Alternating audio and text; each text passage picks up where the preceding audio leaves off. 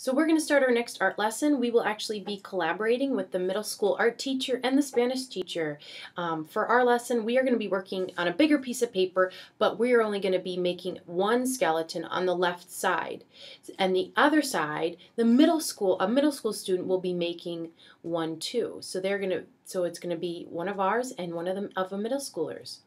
What we're going to start today doing is making a skeleton. So you can see one of my skeletons right there. What we'll start with is making the body of the skeleton. You want your paper the long way up and down vertically, not horizontally, not like that, like this, so you can fit a nice tall skeleton. First thing you're going to do is draw a rounded kind of square, half of a square like that. That's the body of the skeleton. The next step is to draw the spine or the neck. What you'll do is connect the body to the neck. So you'll draw 3 long ovals like that. 1, 2, and 3. And then we'll connect the neck to the jaw of the skeleton. What you do is kind of like a square U. So you'll go ahead and connect, make it a little bit bigger than the neck like that. So it's like a square U. And then we'll go ahead and add the circle for the rest of the head. If you had a pencil, you could just draw a circle completely around. And you'll be using pencil, so it'll be a lot easier for you to erase. What I'm going to do is just draw a circle that connects the U from either side, like that.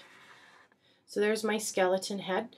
You can go ahead and color in a mouth, so you can draw a horizontal line, and then add 4 vertical lines going up and down. The next step, what I've found is easier than just coloring in black eyes, is just using black paper and cutting out 2 circles and then gluing them down. I find that to be a lot easier. And then the last step is actually drawing an upside down heart for the nose. So what you'll do, turn your paper upside down and draw a heart where the nose should go. And you can color that in. So right now our skeleton looks pretty bare. The next day we'll be cutting out and gluing on different shapes and designs and patterns to make it look like a really fun, colorful skeleton.